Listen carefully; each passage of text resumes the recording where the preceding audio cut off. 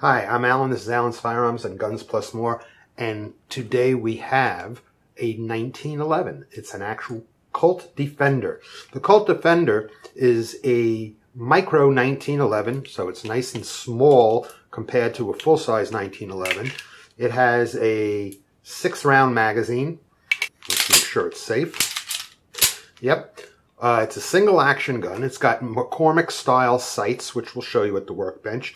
It has got a plastic trigger that has been skeletonized and a skeletonized hammer.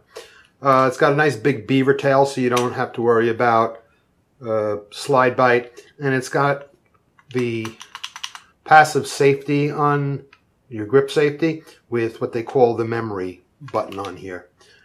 Why they call it a memory button, I don't know. It's not important enough for me to find out. It's got rear serrations, and other than that, it's it's got black Packmore grips on it. Other than that, it's like any other 1911, but this is camless. So we're going to bring this to the workbench, field strip it, clean it, lube it, and put it back together again. Here we are at the workbench with the Colt Defender. This is the box that it comes in. It's kind of a big box for this little gun. Comes with 2 magazines.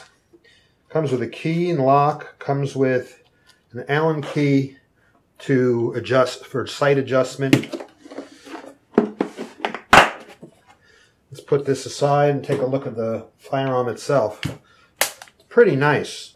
It's a Colt. And like I said, Colt has been bought and sold, and it's not the same company as our grandpappy's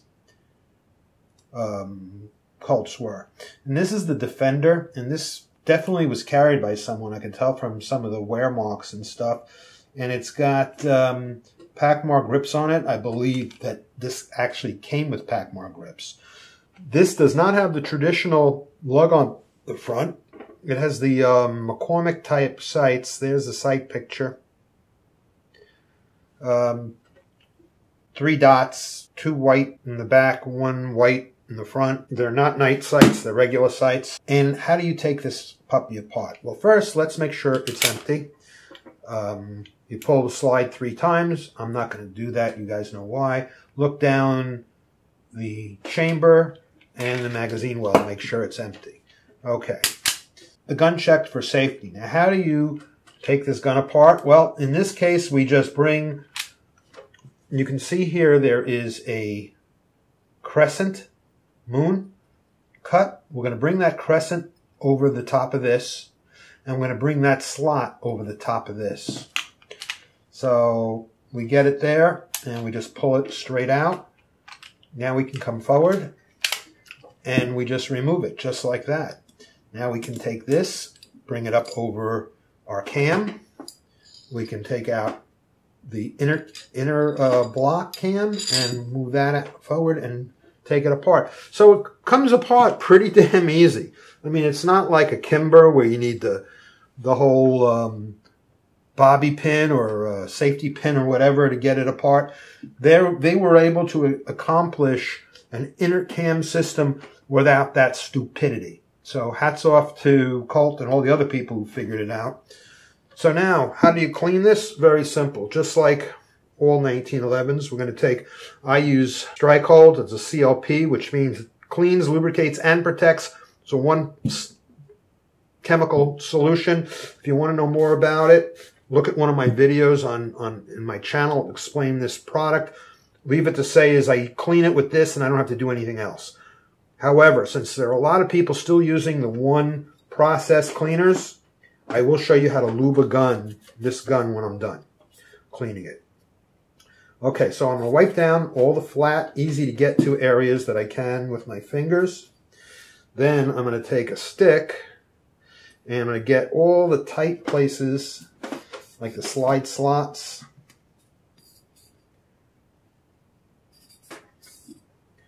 Yeah, it's got some dirt in there, all right. I'm going to get this nice and clean for the new owner, whoever it might be.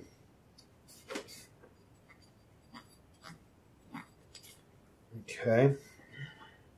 So any place that I can't get to with my finger, I'm using this stick to clean it. Now, there's some cuts in here that match up with the cuts on the barrel. And we want to make sure all those cuts are clean. Those are the locking lugs. And that's what your barrel locks up on when it's in battery position to keep it accurate. Okay, so now I got all that done. I'm going to wipe now. Since this is a protectant, I'm going to wipe down the outside of this gun with it. And then I also want to show you something really important. Getting the battery clean. So I'm going to put this on this stick. And I'm going to clean the battery.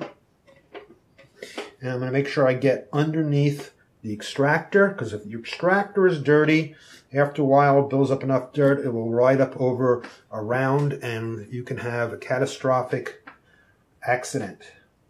Or, at the very least, a jam at the worst possible moment.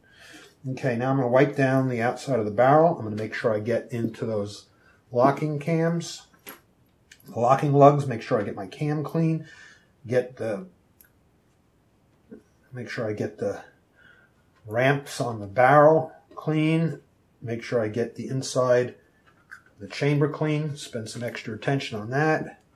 Get the barrel nice and clean. Now I'm going to do the same thing to the frame.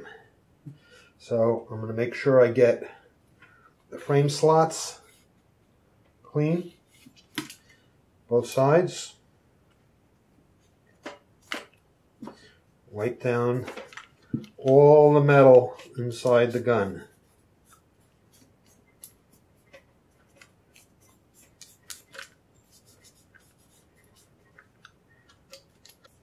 Now, anytime you have rubber grips on a gun, don't use regular gun cleaner on it. Make sure you get this feeding ramp here nice and clean. Take the grips off. Unscrew the grips, take them off.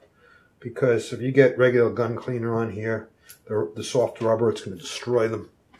The hard rubber ones, or the polymer ones, after a while they'll stain it out. So you got to keep it off of there. If you get on it, deactivate it with oil. And that's what you're going to have to do. Okay, you saw I just mopped out that area. I'm going to clean off this, the guide rod, the spring. Put the spring back on, same direction. Clean off my cam.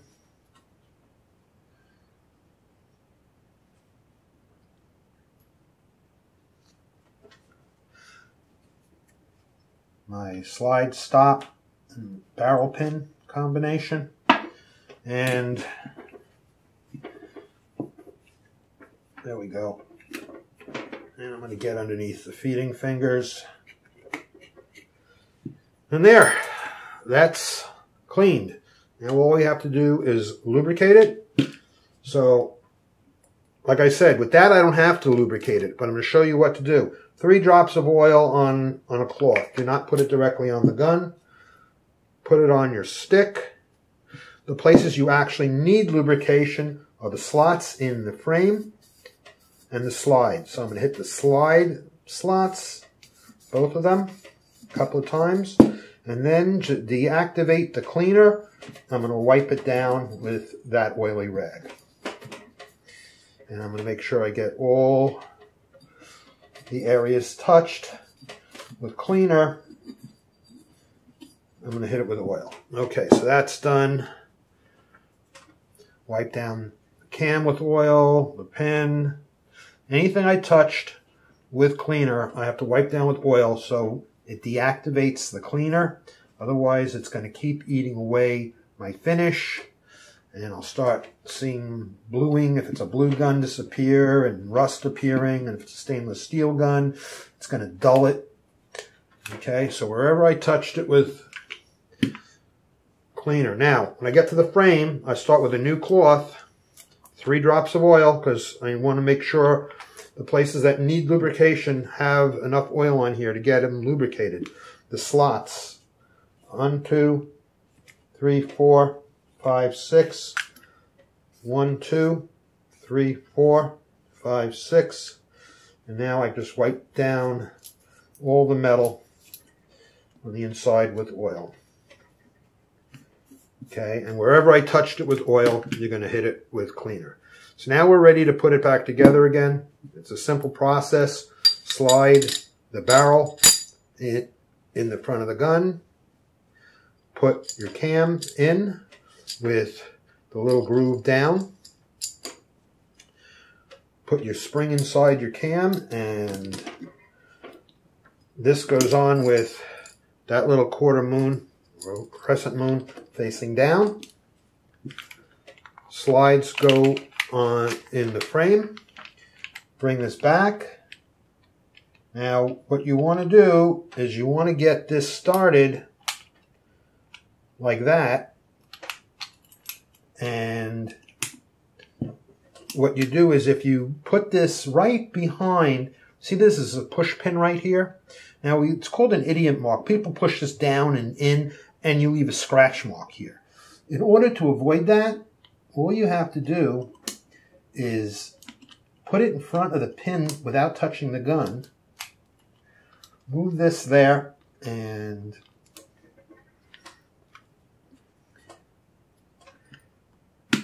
with something, just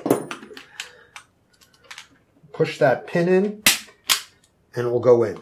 I used a punch, but you can use a little flat screwdriver or something. Just push that pin in and then it'll just go straight in without leaving an idiot mark. Okay, so let's do a function check. Trigger works, slide lock works, and trigger works. There we go. Let's check. Make sure this safety works. That rear safety works. Put that safety on, hold this. That safety works. Fires. And there you go. The Colt Defender 45. Hope you enjoyed. Come back next time. Please like and subscribe.